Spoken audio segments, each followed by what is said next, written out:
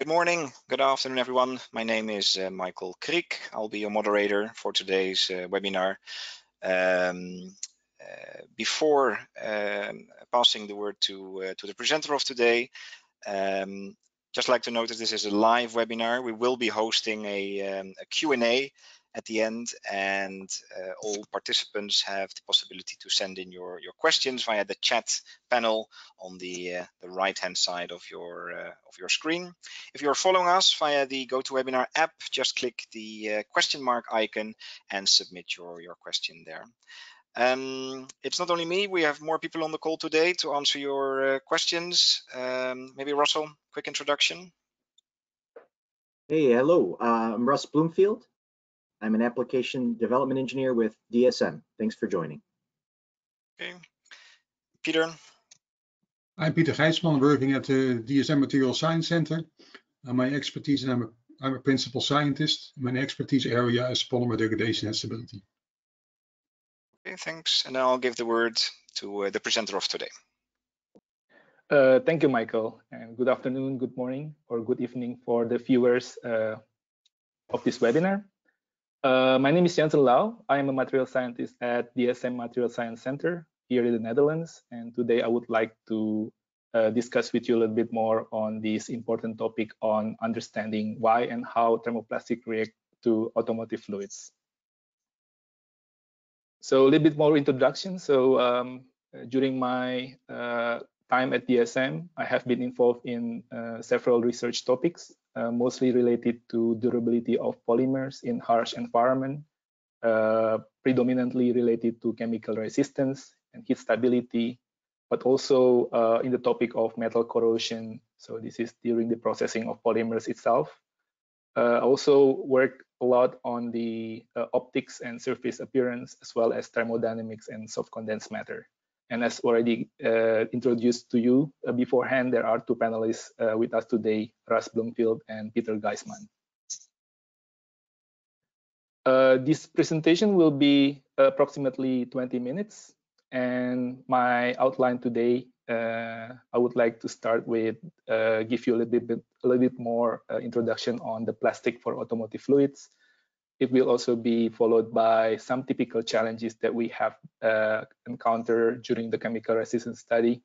And presentation will be closed by some discussion regarding what better chemical resistance of plastic allow us to do.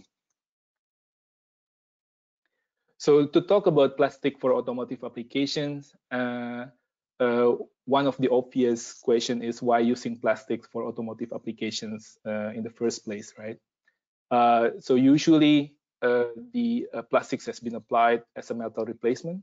So this is really linked heavily towards weight reduction, as well as lowering down of CO2 gas emission. And as you know, there are a lot of different types of plastics, starting from standard plastic up to advanced engineering plastics. But in order to be able to choose which plastic that we want to use for the certain type of applications related to durability, we really need to first address and know a little bit more on what the performance criteria and how certain type of plastics will be expected to perform under such environment. So this is a really important topic to address. And to talk also a little bit more on durability of plastics in general, if you think about application of plastic for automotive applications, typically there are three things that pop to mind. So the first one is related to the thermal oxidative stability. So how plastic perform at high temperature, high relative humidity environment. So this is something that we do at DSM. The second one is the chemical resistance. So this is the topic of today. And the third one is the UV resistance. So a bit more into the coating, how the impact of UV exposure to plastic coating in the automotive. So this three aspect is being addressed by DSM, but today we are talking about chemical resistance. So typically when we are talking about chemical resistance of plastic, the type of environment or factors that can play roles in degradation of plastics is high temperature, high humid condition, whether there is acid or alkaline species in the aging medium or in the automotive fluids in general. So these are the things that we are going to address for the next few slides. So a little bit more back on what type of automotive applications that we typically expect for plastic to have a required chemical resistance. Here I give you two, let's say, a family of application of plastics. So the first one is related to the use of plastic part for ICE, for internal combustion engine, and the second one is plastics used in EV that really require chemical resistance. So for example, I take an example of a tangent tensioner. So this is the plastic part used for under the hood applications that really needs a certain resistance towards hot engine oil, right? And for electric vehicle, for example, the thermostat housing or coolant tubes, they are usually type of plastics that you want to have a resistance against certain engine coolant. So usually composed of 50-50 water glycol with certain additive packages. In addition to these two criteria, we usually also encounter with different type of automotive fluids. So you can imagine from different type of fuel, different type of oil, different type of coolants, and other chemicals such as AdBlue. For example, this is, as you know, additive used for diesel trucks. And AdBlue, per definition, is basic in general. So whatever plastic component needs to be used for that type of application also need to be resistant against basic alkaline solution. Chemical resistance, to talk about chemical resistance of plastic is usually a very broad topic. As you know, performance of material really depends on three factors. The first one is related to the material composition and dimension. Second one is related to aging conditions. And the third one is something that is not straightforward, but sometimes people find it challenging, is a different testing condition.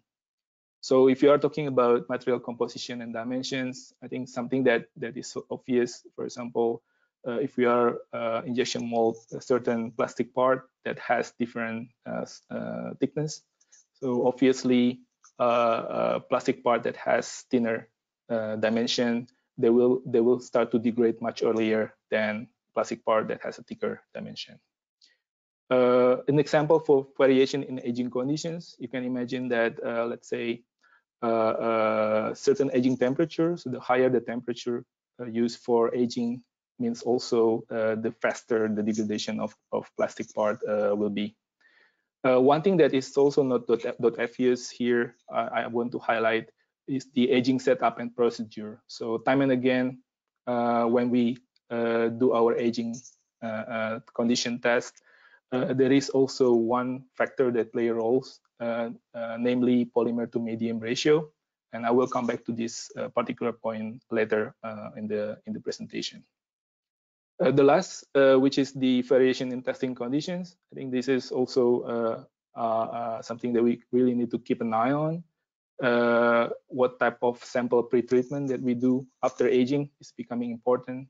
So, for example, if you are if you do perform some certain series of aging of polymer in acidic solution, and after aging, you dry the sample and you do testing, the result, of course, will be different when the sample after aging is not dried. So you basically compare the performance of material in the wet condition versus in the dry condition. So all these parameters play roles in the eventual performance of the material itself. And the takeaway message here is sometimes we are encountered with, let's say, different chemical resistance data set coming from two different sources of the same material. And sometimes it's kind of difficult to judge or to compare this data since we usually do not know exactly what type of aging condition used, what type of testing condition used, and as such that I would like to advise really people to take a little bit more caution on how do we look at the chemical resistant data set, because usually there is unless the experiments is done at the same time, at the same location, with the same procedure, we'll probably have a different type of results.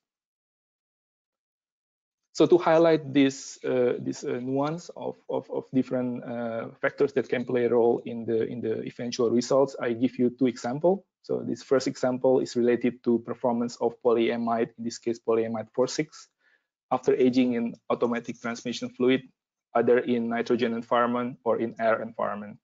So on the left-hand side figure, you see the tensile strength retention measured at room temperature of polyamide 4,6 aged at 150 degrees Celsius in ATF, either under nitrogen blanket or in free air. And you see the black curve represents the tensile strength retention during aging in nitrogen environment, whereas the orange one is representing the result that we have in air. So you see that actually when you perform aging of polymer in ATF under nitrogen blanket, typically there is no degradation whatsoever. Whereas if you change the nitrogen blanket to air, and there is a huge degradation there. The same thing also shown in the right-hand side figure. In here, we are looking at, instead of tensile strength retention, we are looking at molecular weight retention of polyamide 4,6. H in dextran 6 ATF at 150 degrees Celsius.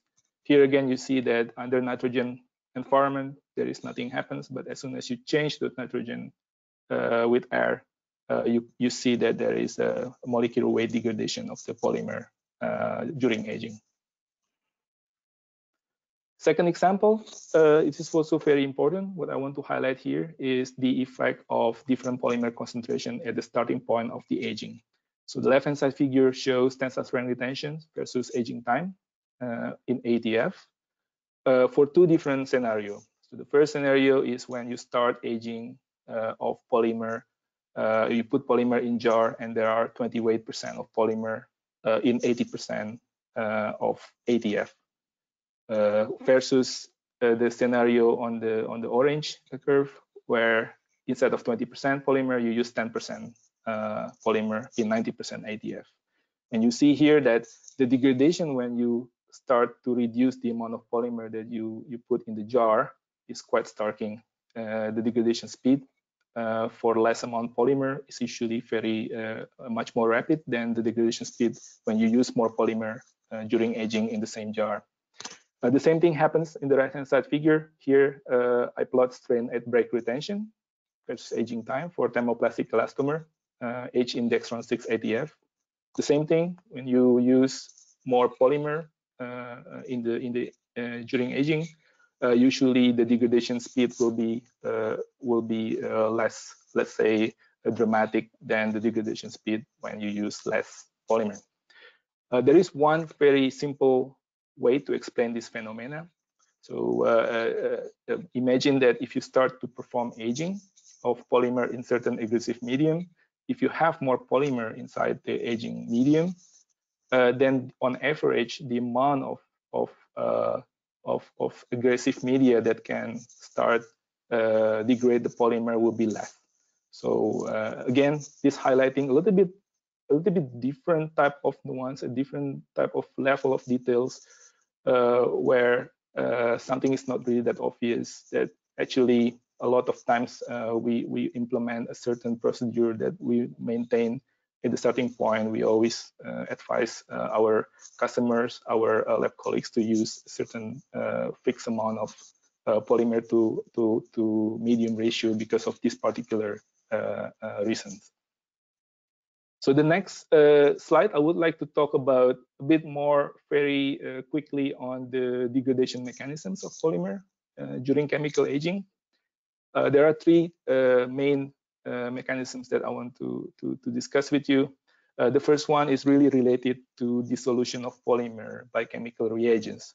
So this is typically what happens when you put polymer in certain solvent that can dissolve the polymer itself.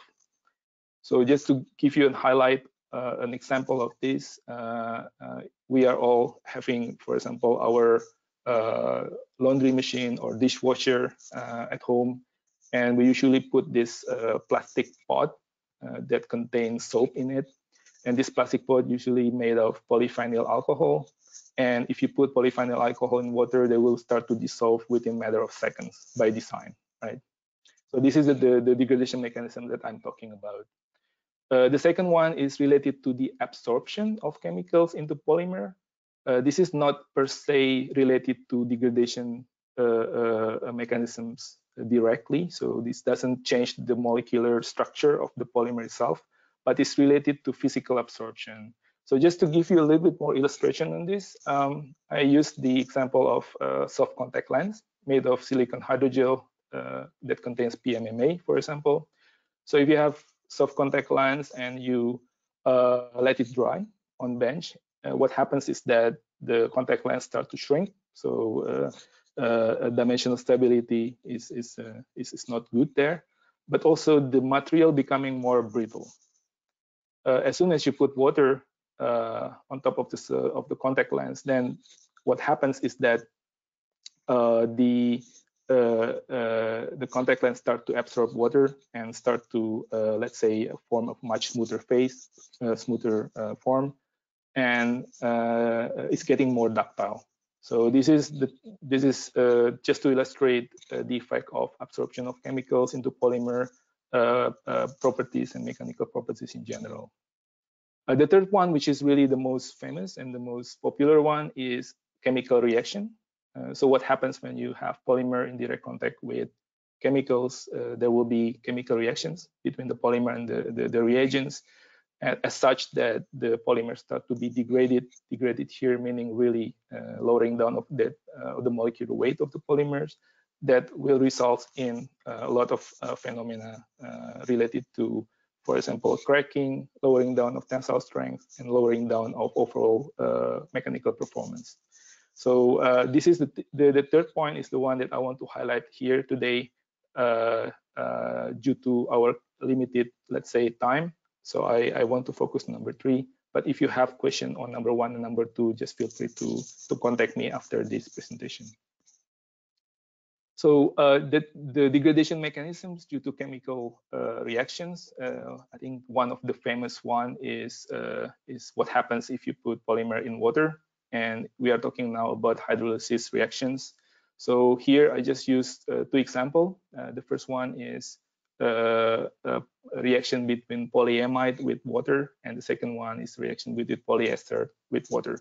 So as you know, if you have a, let's say, polyamide submerged in water, what happens is that water start to hydrolyze the amide bonds. Hydrolyze here means chain breakage or chain scission between the carbonyl and the amine part, as such that you produce carboxylic acid end groups as well as amine end groups. The same thing also happens for polyester. So the ester bonds is prone towards hydrolysis, as such that you break the ester bond between carbonyl and ether. So you have carboxylic acid and hydroxylic end groups. So this rate of hydrolysis, the rate of reaction in general, typically higher at higher temperature following Arrhenius law. And it's also high when there is a presence of acid or base. So we call this acid catalyzed hydrolysis or base catalyzed hydrolysis. So this is a very important phenomena.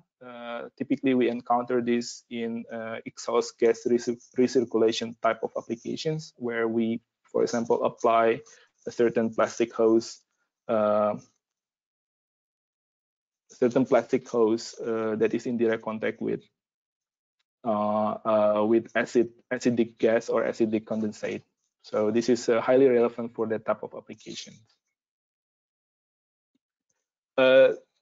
Here, I would also like to give you just an illustration of what is the impact of hydrolysis towards molecular weight of polymer as well as the tensile strength. So the left-hand side figure shows the decrease of molecular weight. This is for polyamide 4,6 as a function of aging time at pH 7, pH 2, and pH 1 at 100 degrees Celsius. As you see here, that if we start from neutral pH, the degradation speed is not really that fast, but as soon as you switch the pH by adding more and more acid species, for example, in this case, pH 2 or pH 1, you see that the degradation speed is much more rapid due to the fact you have, instead of hydrolysis, you have acid catalyzed hydrolysis. This molecular weight decrease eventually will lead to tensile strength reduction. And also here on the right-hand side figure, you see that for pH 7, the reduction is not really that dramatic as pH 1. So there is really a one-to-one correlation between a drop in molecular weight with the drop in tensile strength during aging. So we cannot really separate out molecular degradation and mechanical degradation because they are identical. Just to give you illustrations of the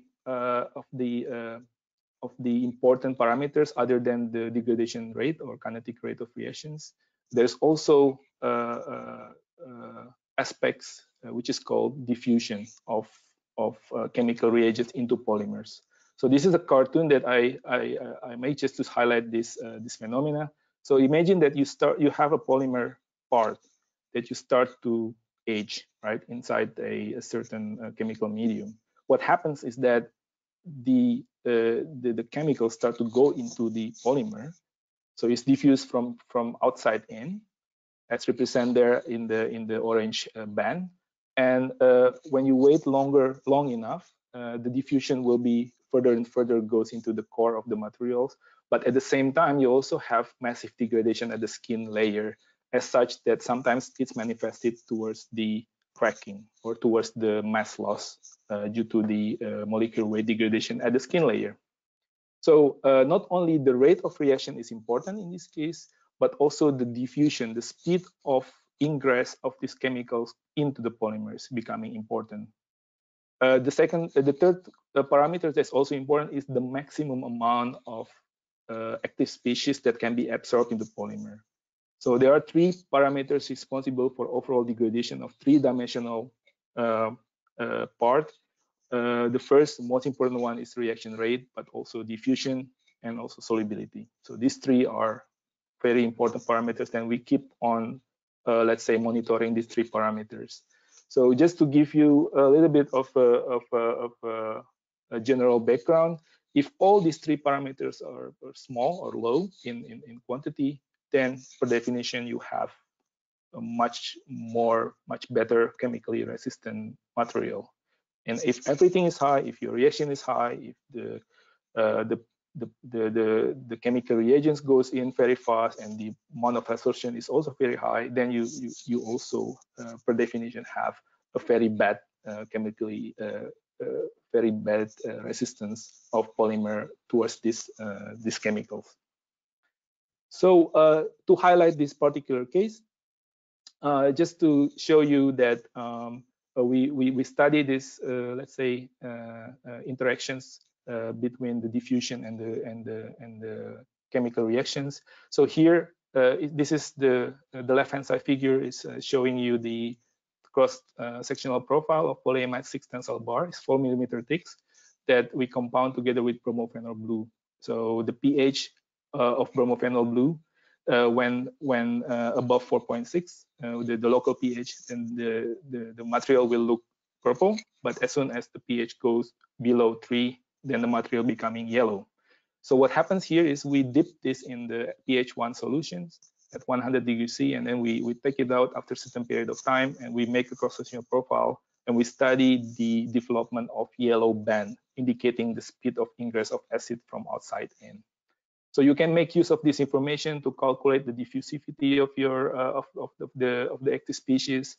But one thing that I want to highlight here is most of the time that if you look into cross-sectional profile of this material, the degradations or the cracking happens in the yellow band area. So it's also nice kind of visualization way to show you the most likely area where the material starts to fail. In this case, the area where it's mostly populated with acidic species. So we play around with this also for research purposes, but I think it's really good to show you because this is kind of a visual way to show there is a relations between the ingress of acid as well as the degradation locally at the skin layer.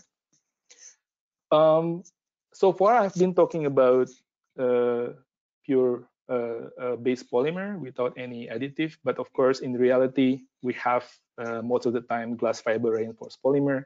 And what happens with the glass fiber reinforced polymer is usually you have three things, right? So you have matrix, you have polymer, you have glass, and you have glass fiber matrix interface. And we usually assume, and this is mostly true, that the glass is not is really inert, cannot be degraded in chemicals reagents usually. So you're talking about the material that there are only two components that can be degraded in chemicals. So either polymer or the interface between glass fiber and polymer.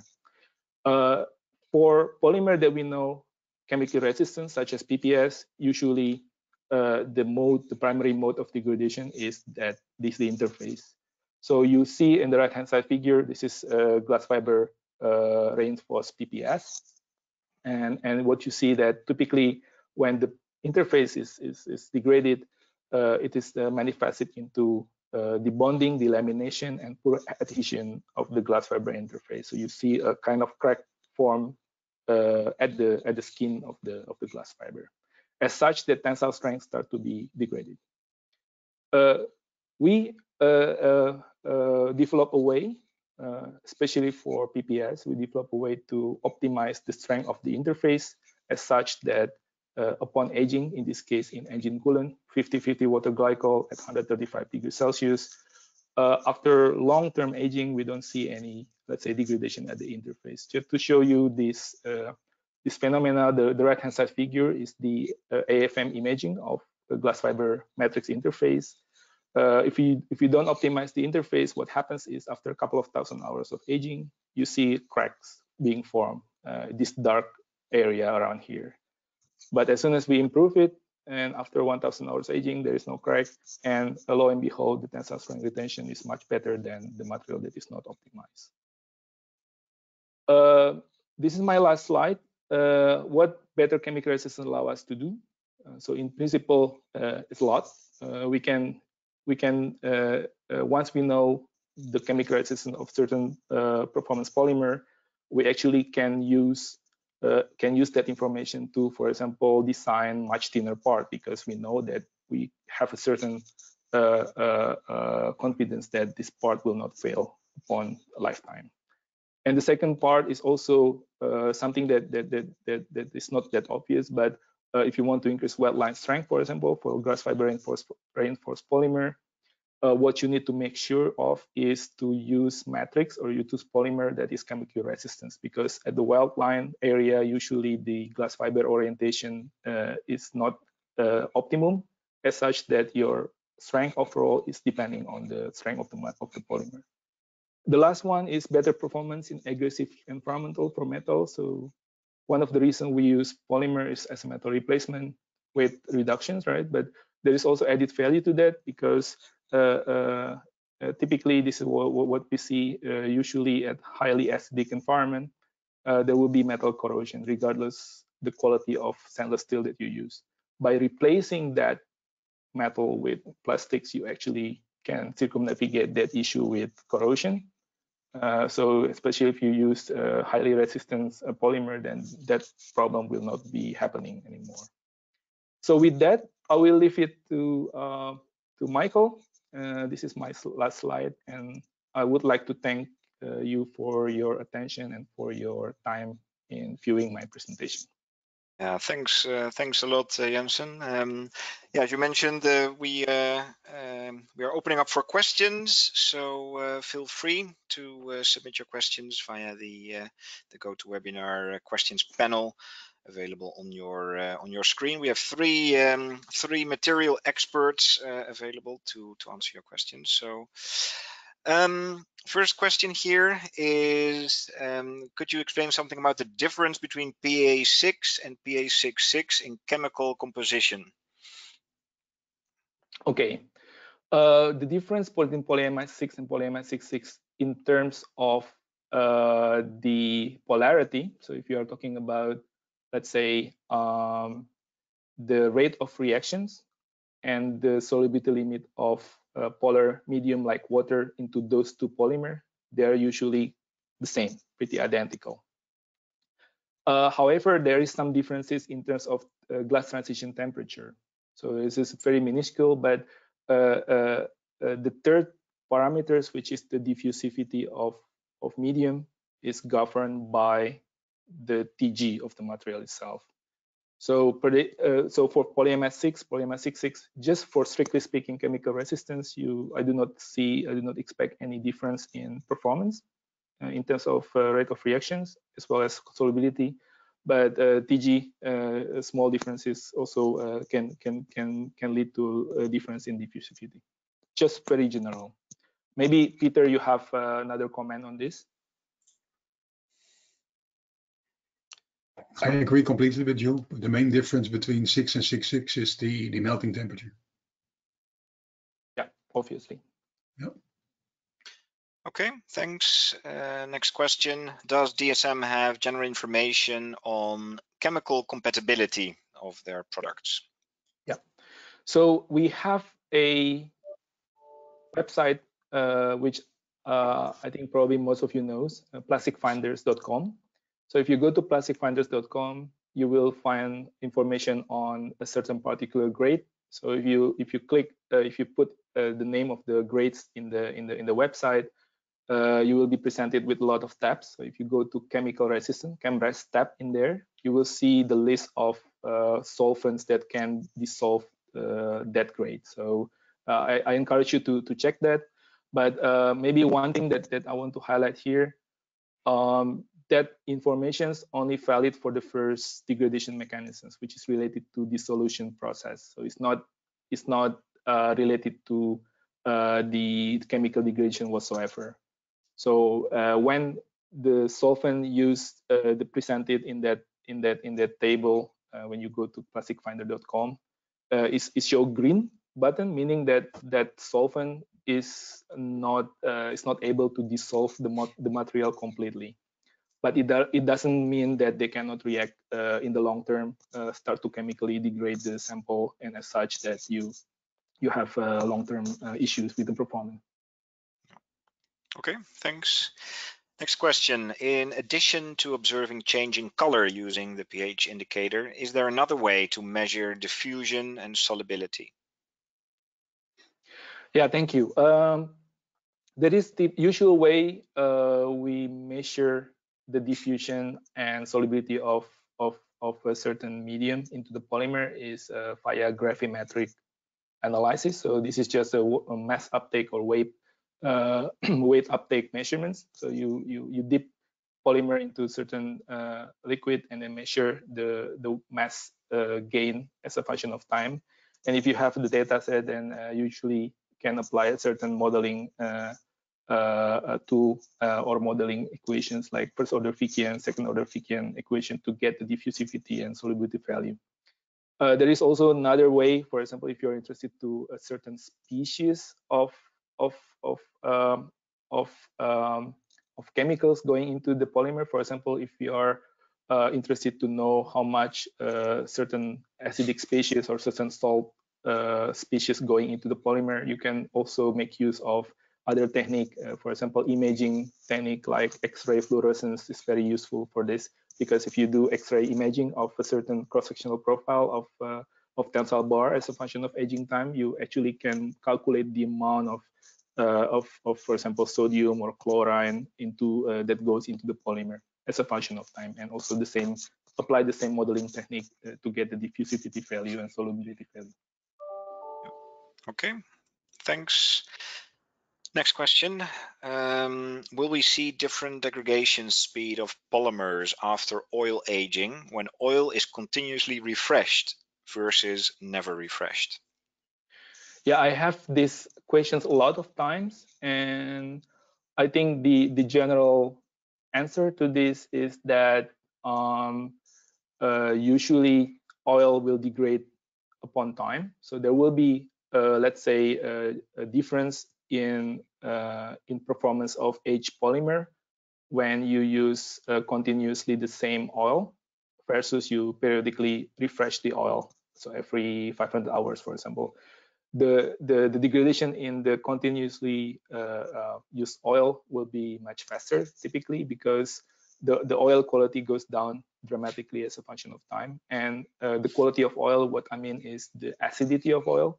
So when you start to oxidize oil at high temperature, you will create a lot of acid species, and acid is very bad for polymer because they can directly attack polymer via acidolysis or acid catalyzed hydrolysis. So depending on the situation, which really mimic the reality of the applications, I would always suggest to be aware of this setup and of these differences between using same oil all the time versus continuously refreshing it. Yeah. Okay. That's all the questions that have come in for now. So looking at the time, I suggest we conclude this webinar for today. Thanks a lot for your attention. You'll be receiving a follow-up email with a recording of the webinar and also some additional registration links to mini webinars we're organizing next week. So please have a look and maybe register for one of the sessions next week. From my side, thanks and have a good weekend.